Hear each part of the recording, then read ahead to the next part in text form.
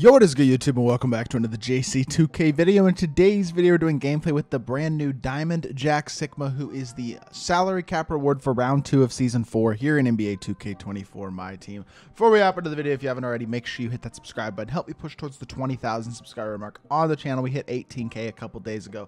Really appreciate all the recent support on the channel, and yeah, would really appreciate it if y'all do subscribe. Also, want to give a massive shout out to my boy John for letting me hop on his account to record gameplay with this SIKMA card. Excited to try him out because his release is always exceptional in 2K, and I do think there is a very good chance that this card is really good. So excited to try him out. But with that being said, without further ado, let's hop right into it. SIKMA coming in at 6'11" at power forward or center, 92 offense, 95 defense. He does have a shoe on him, so his 3 balls boosted from an 87 to a 91 as a 90 free throw, 80 driving dunk, 85 standing dunk, 90 block, 80 steal, 84 perimeter, 92 interior, 78 base. Speed is low. The speed of ball and the XL are really low, but you're just gonna have to not handle the ball with him much. Gonna have to keep that in mind. 84 lateral quickness as well. I'm interested to see how he plays at the 5 though. I know he's a little undersized, but I think that's his best position.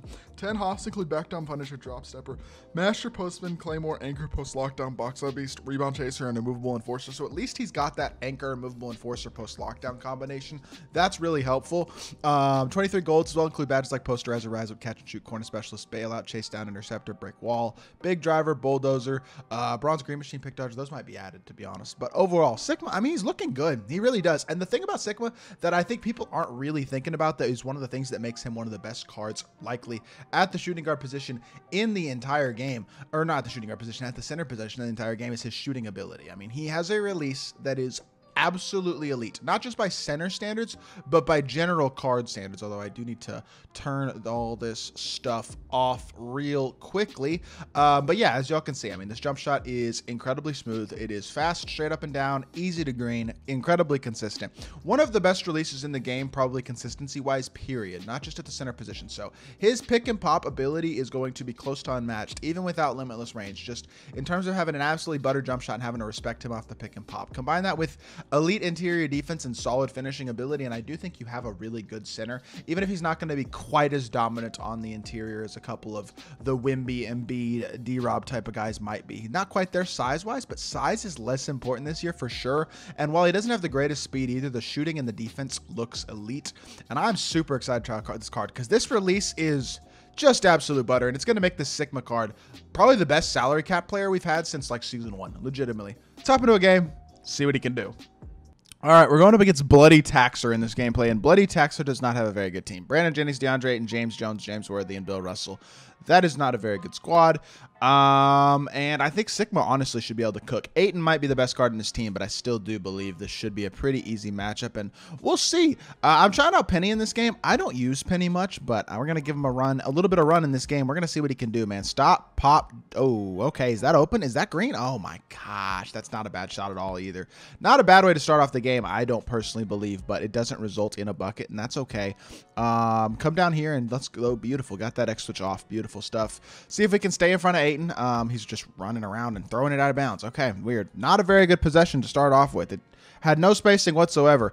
I don't think his offense is going to be much of a threat, which doesn't surprise me much with the team that he's got. But let's go pick and pop. Let's see what we can get going, man. Attack downhill, get through this screen, and let's go towards the rim. Catch, pump fake, stop. I'm shooting this one as well. Stop and pop. Jack SIKMA, that's a green light, and there's our first open 3 ball of the game, and it's knocked down. Good shot by Mr. SIKMA. Greens the 3 ball, and let's play the slip here. Rotate over with SIKMA. Beautiful. We can guard 2. That's good. Yep. Stay in the corner, and we'll go under here. It is James Jones though, so I got to make sure I get up on him to contest. Contest late. Beautiful. We're good. Get through the screen. If he shoots that, it's just a really tough shot. I'm not even gonna lie.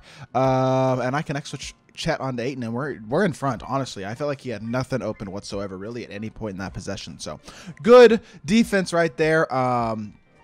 Let's see if we can keep that going, honestly. Terrible pass. That's a steal, and we're running the floor in transition. Let's see if we can deck SIKMA to the corner for a pull-up, and no, I guess he'll just catch it and get fouled. That works. He is a good standing dunk. I mean, this card is not a liability on the interior offensively. I will say in previous years, really the last couple years in 2K, at this point, by this point in the year, I would have said a 6'7" or a 6'11" center is probably actually too small to be put at the center position. But at this point this year, I don't feel like height is nearly as important as it's been the last couple years, and so I feel like you can do a lot lot more with a guy like SIKMA. And I mean, he does have Hoff drop stepper, Hoff back down, Hoff anchor, post lockdown, those types of badges on Hall of Fame, which does mean he is one of the more complete interior centers in the game in terms of having those badges on both ends of the court, not to mention, obviously, the absolutely incredible jump shot that is the best part about the card. Good rip by Kobe. We're just flooding right now. Starting to get a little floody. Pump fake. He flies by again. SIKMA drive to the rim, and let's just get inside again. Drop step. Nobody. Our spacing is not there. The way that he's jumping at everything is actually making getting the 3-ball off a little bit more challenging. There we go. Fly by again. That should be enough space. That one's green. Beautiful stuff. Easy 3-ball Jack SIKMA. This dude jumps at everything, and that has led to a couple of open 3-balls. We take advantage and get another one there, and that is beautiful. You could shoot that with James Jones. He is a great shooter, but I don't trust this dude in terms of his gameplay so far. He's running a play. Nothing there. Yeah, no, this dude's completely caged. I feel bad. This guy is not, his team is not good enough, nor is his skill level at this point, and my team good enough to where he should really be playing online, honestly. And that leads to a matchup where he's just going to get dogged out. But yeah, I do think Jack SIKMA, completeness-wise at center, I mean, besides the ball handling ability, when you think of a guy with an elite release who's going to defend on the interior at a very high level and then play really well offensively on the interior as well, Jack SIKMA is the type of card that comes to mind, especially considering, like, I know 6'11" isn't incredible size, but I don't see why he can't compete against the best centers in the game. There's no center. Like, Wemby at 7'4", even though he's 7'4", is not overpowered by any means in terms of his size, I don't think. Will Yao be when Yao comes out? Maybe, but Yao isn't out right now, so we don't even know that right now. So for as of right now, there's no center that Jack SIKMA can't guard defensively, really. I mean, I know he's not incredibly fast, but I don't see why this card isn't a top 5. Literally, I don't see why he's not a top 5 center in the game. With how good his release is, how versatile of a defender he is, and the fact that he actually does have legitimate athletic ability as well, I don't see a reason. That's a really nice dunk animation, by the way. I don't see a reason this isn't a top 5 center in the game. Even at only 6'11", with this type of a release, it's the best big man release literally in the game right now. I just flopped and gave a wide open 3, and he didn't shoot it. I don't know what I am watching. I'm like trying to let this dude score at this point. I want him to gain confidence. Shoot the ball.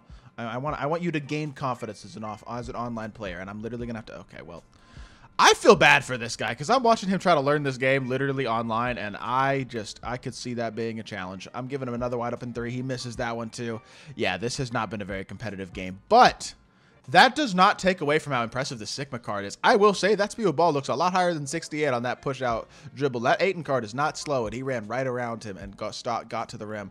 I don't see why Jack SIKMA can't be a top 5 center. Why he isn't a top 5 center in the game. There's no reason really here. The biggest complaints are that he can't ball handle really.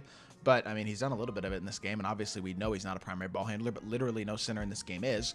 And then he is kind of slow, but he doesn't feel slow. He doesn't look slow. He hasn't, I don't know. I think this card's elite, and I don't see why people, I think you should run this card, honestly. If you don't have D-Rob, Embiid, Wemby, although everybody should have Embiid, obviously, as their starting center.